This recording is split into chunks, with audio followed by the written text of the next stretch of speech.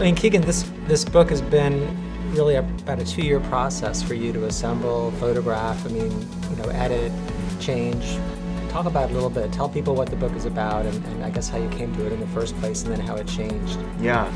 So right after Life, Love, Beauty, I had met with you and I was telling you that I've always had this kind of passion to bring Hollywood from a photographic standpoint to life, and utilize the fact that I love making photo essays since I was a little kid, and growing up in Hollywood I had a very unique view of the city, the landscape, the people, and the atmospheres. So it was a long process of taking images from years before that and accumulating images and walking the streets, sometimes at weird hours of the morning, and you were very instrumental in helping me find that the oscillation between certain images and the marriage between certain images and how they played well with each other on the page, as well as the conversations and the people, the voices, so to speak, of what we know this place to be or what we don't know this place to be,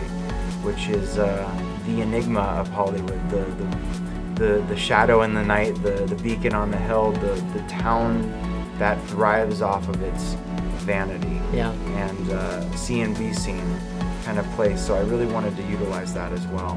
You have some of the famous places in Hollywood in here, I mean, like the classic hotels and shots, but you also have a very different side of Hollywood too. Maybe talk about the contrast between those. Yeah, I didn't want to just show the glitz and glamour.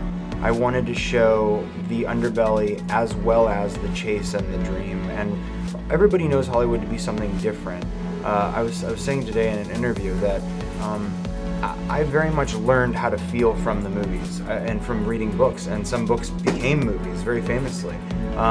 So I wanted to show all aspects of that, because it really is a town that you can get sucked deeply down into once you're there, even if you're a tourist and you're just visiting Hollywood for the first time, or if you live there as a native, or if you've never been there and you're on another side of the world and you've just ever seen TV shows or movies or heard music from Hollywood or whatever it is.